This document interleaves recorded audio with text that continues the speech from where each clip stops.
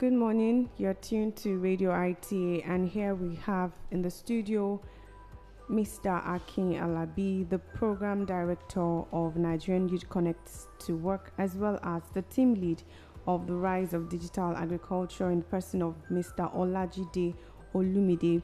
They're here to tell us about and brief us, giving us information about the digital agriculture. But first, let's meet you, sir, Akin Alabi. All right, thank you very much, Team Radio IITA. Fantastic work you guys are doing. I read all about you on social media. I must commend your work in disseminating agric information to the world. It's quite beautiful and quite innovative. My name is Akin Alabi once again. I'm the visionary and also co-founder of Corporate Farmers International, and I'm also an author, the author of the Rise of Digital Agriculture book, which was newly launched in January. And I'm also the program director for a project, a national project called the Nigerian Youth Connect to Work, which we discovering, engaging and training youths across Nigeria on several value chains in agriculture. And I'm glad to be part of this morning. Thank you. Thank you so much. Let's meet you as well, Mr. Olajide Olumide. All right, thank you very much. My name is Olajide Olumide, and I'm the project lead for the RDA project. So I basically handle everything that has to do with partnerships with the RDA book. Okay, amazing. This morning you launched the book titled "The Rise of Digital Agriculture" here in the International Institute of Tropical Agriculture. We'd like you to tell us what prompted you to write this book, and then basically what prompted you to write the book. Why is the book written, and what does the book intend to answer? What questions in digital agriculture does the book answer?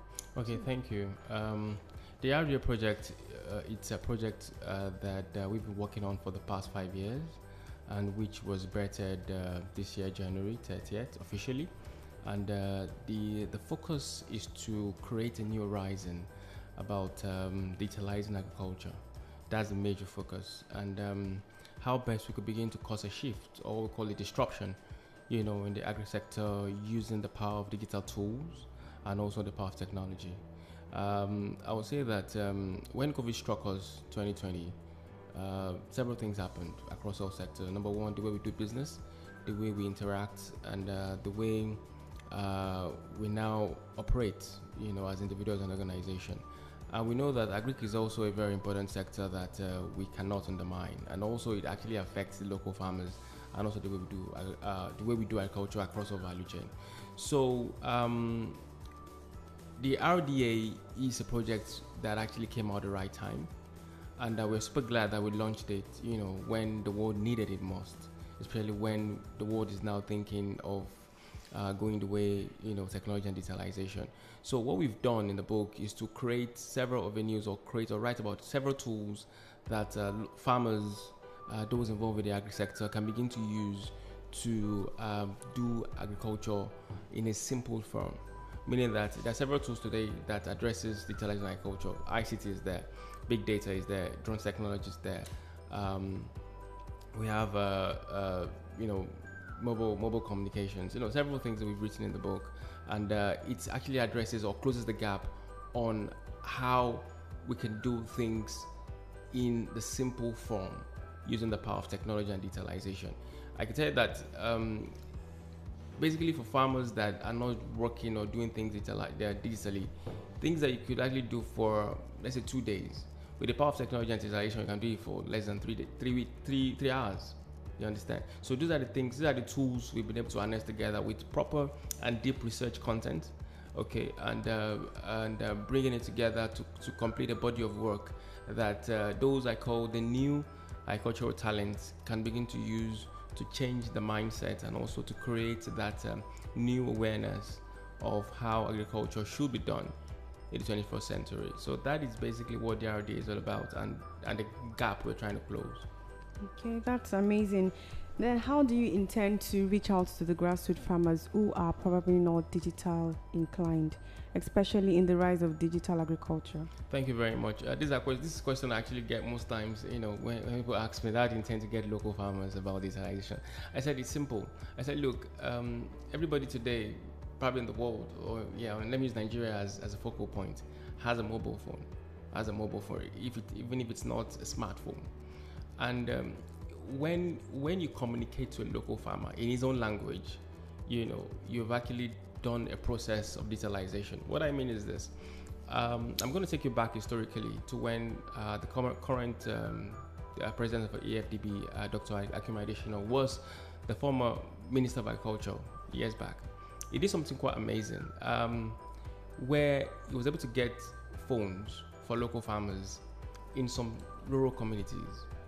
Now, the idea or the strategy behind that was to pass information using the power of ICT now, which is also an important tool for digitalization. He was able to pass information, from the ministry down to local farmers to tell them when they are sending fertilizer, where they can pick up these fertilizers, or where they can pick up any input at all that actually is going to affect or help them in their production. This is a simple way of saying digitalizing agriculture, and it is reaching down to the local farmer who does not even use a smartphone. Now, these days we have new agricultural talent that have all sort of smartphones. So it's even now easier for us to do agriculture in a digital way because we have several platforms that have been created that will link farmers and buyers together, that will help us to do logistics, that will help us to create a blockchain technology, that's one, and also that will even help us harness the power of tractor usage. For example, I know Hello Tractor does that. And I know a lot of beautiful folks, who are actually in the agri-tech space are doing a lot of amazing things using the power of technology. So for the local farmers out there, it doesn't exempt them. So far, they have a mobile phone with them, and they can access information. They are also using digitalization. The now question is, how can we now build on that to get enough data, that would affect the productivity of a local farmer? So automatically, we are bringing them on board, and nobody is left behind in digitalizing agriculture. Okay, thank you for that. The International Institute of Tropical Agriculture is about transforming African agriculture through innovations, and this is also a part to attain that. So give us a brief about your partnership with this institute in ensuring that digital agriculture is embraced and agriculture is transformed in Africa. Okay, thank you very much. I remember sometimes in January 10, when my team and I were about to launch the RDA officially to the world. I read an article, a bulletin from IITA bulletin that talks about digitalizing agriculture by Dr. Alabi, correct? Yeah. And I knew at that point in time that IITA has strategically positioned itself as an institution to begin to share information or begin to harness the power of technology. For us personally and as a company called Corporate Farmers International, we've been working with IITA for close to a decade now, that's 10 years, on several projects, several things. For example, we're part of those that work with IITA to the Nigerian Stock Exchange, several projects we've worked together with IITA on, that can't even count. But IITA is an institution that we respect so much, that has actually caused a huge transformation in terms of youth and in terms of transforming local farmers to create wealth and also open opportunities internationally, even for the country. So for us as a company, as an individual, I'm super glad that we came here officially to present copies of the RDA book with the team lead, Olumide, to Dr. Deshelle and also the team, Kati, and to let them see what we've done or what we've put together as a complete body of work that talks about how Nigeria can begin to harness digitalization and the strategy that federal government could put in place to help them improve how technology can be well placed in developing Nigerian agricultural sector. So that has been the history between us and IITA for close to a decade now. We're super glad to be here this morning. Thank you. Thank you. Finally, we would like to ask Mr. Olajide, Olumide, what do you say would How do you see the response of the youth to this innovation, basically? All right. Thank you very much. That's a very interesting question.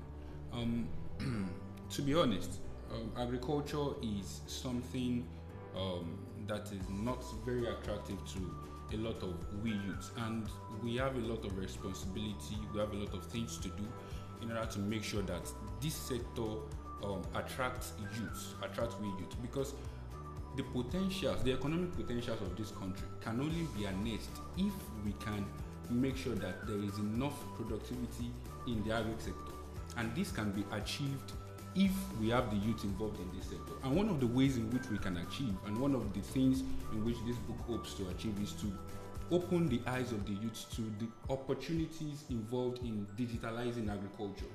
Now, it is important to also note that agriculture is more than hoes and cutlasses. Agriculture is more than the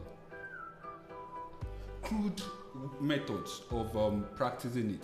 You know, agriculture is way far more than that. And once we can get the youth to understand this, once we can show them where the wealth is, once we can show them where the money is, in quotes, youth will begin to see, and youth will begin to get themselves involved in this sector. Okay, thank you for that. We'd also like to ask, what are the opportunities in digital agriculture? Okay.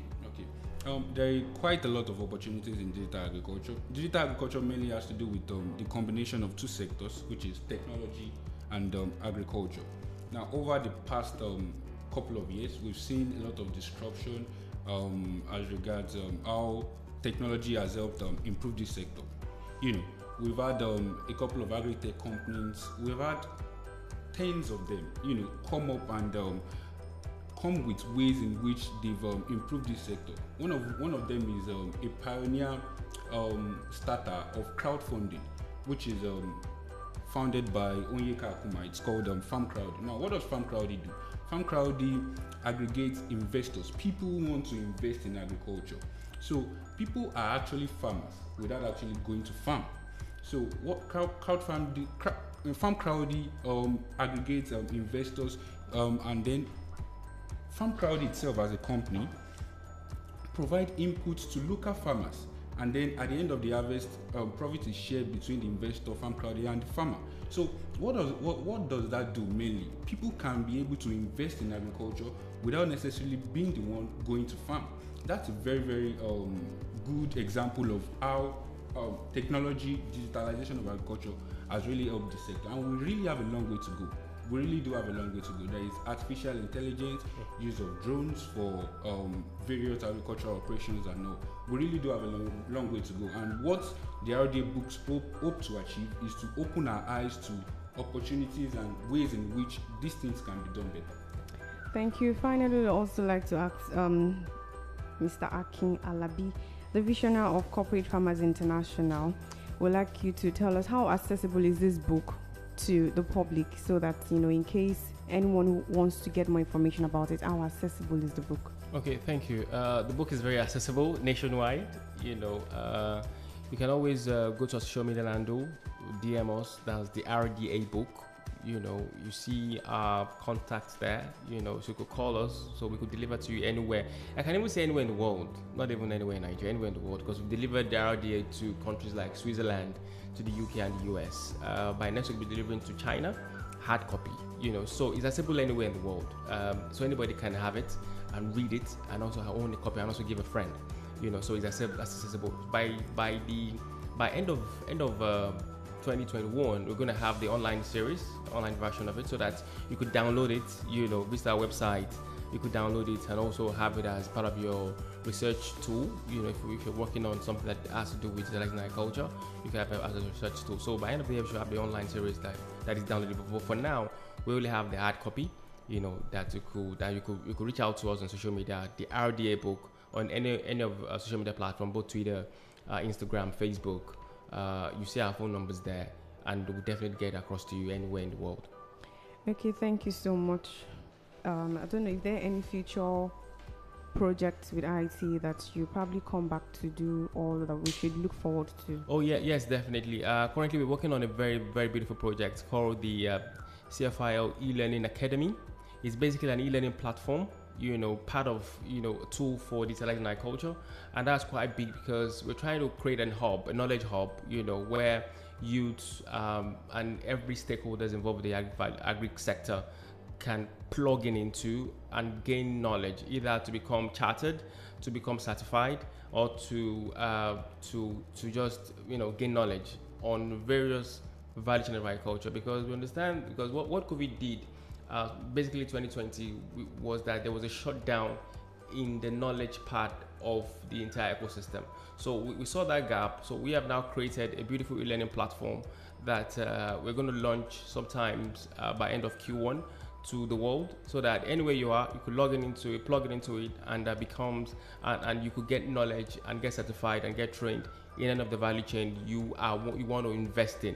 And currently we're partnering with the Lagos State Ministry of Agriculture, which is under the administration of Honorable Commissioner Abisona Olusonya, and also we are working with the Chartered Institute of Stockbrokers, and we also, we've spoken to Dr. Dachel about it and his team, and we're also hoping to work with IITA on the e-learning platform. Thank you very much for coming on Radio IITA. We really appreciate your Thank you presence. so much. Thank you for having us.